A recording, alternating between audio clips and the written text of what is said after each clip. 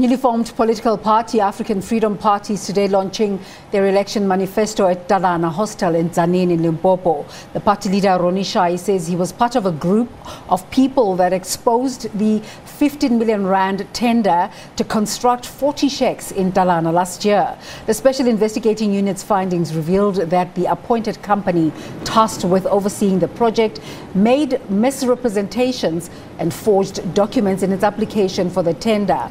Katlego Nyoni and cameraman Llewellyn Carstens are at Talana Hospital, where Shai is launching his manifesto. Third time lucky, Katlego. Let's hope this goes right this time. What is Mr. Shai saying this morning? Good morning, Desiree, and to our viewers as well. We certainly do apologize for the gremlins with our technology. Yes, we are at the controversial Talana Hostel in Tzaneen in Limpopo, where a relatively new political party, the African Freedom Party, will be conducting a door-to-door campaign and also launching its election manifesto for the November 1st elections. Now, the headlining message of this newly formed party is all about being vocal against corruption, as well as the need for quality housing. We know, following that widely criticized Talana housing project, estimated at 15 million rand, we saw that it was one of the widely criticized corruption scandals to come out of the Limpopo province. It raised quite a lot of questions around the misappropriation, Desiree, of public funds. Now, this newly formed political party said its leader, Ronny Shai, who is also a resident of Talana, says he was part of a group of people that went to initially lay a complaint after discovering that each shack here costs about 64,000 rand. Now, they then approached the local municipality to officially lay their complaint. It, of course, cascaded to what we saw emerging before that ribbon cutting ceremony that was highly controversial. Perhaps let's bring Mr. Shai in to elaborate further on what his party stands for and the role that he played. Mr. Shai, good morning. Thank you for being with us today. You are launching your election manifesto in Talana. You'll also be conducting a door-to-door campaign. Perhaps take me through what you'll be doing here today. Yes, as our manifesto, I'm going to go to door and looking for the people that we are going to help them with service delivery. And as first time, as leader of African Freedom Party, I was not clearly happy about the housing scandal for that shacks. And I was not happy because I tried to launch the complaint and ask the price from the municipality to know how much they cost into these checks. Then they say for me each is 64,000.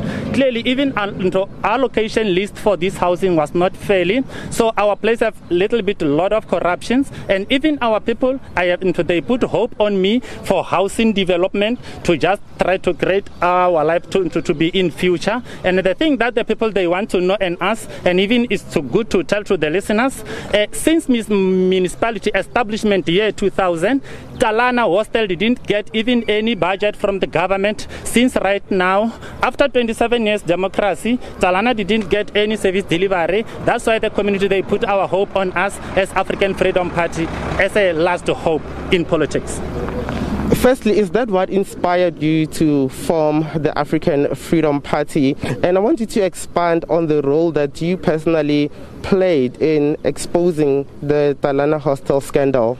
Yeah, that one is not the one that they make us to form a political party. Our political party was straightly founded at 2016 as Tzaneen Freedom Party. Then we write to IEC to amend our name as a African Freedom Party by using an extra 2 and 4, and it was approved by the Chief Electoral Officer as a African Freedom Party to contest the Mopani district as a 5 municipality to fight against corruption. Even if you can just little bit see, and the listeners must little bit know, we are the one who fought against the corruption for the water at Palabora Mopani district, and the other people even they already arrested. So it's clearly and surely African Freedom Party is not the home for corruption, and African Freedom Party contested 35 wards around Greater Tzaneen municipality and also Mopani district, and our plan is to fight corruption. If the people they are ready to fight corruption, then they can vote with us in our local municipalities to handsome to fight corruption. And a little bit, the thing that we know and understand, even at our municipalities,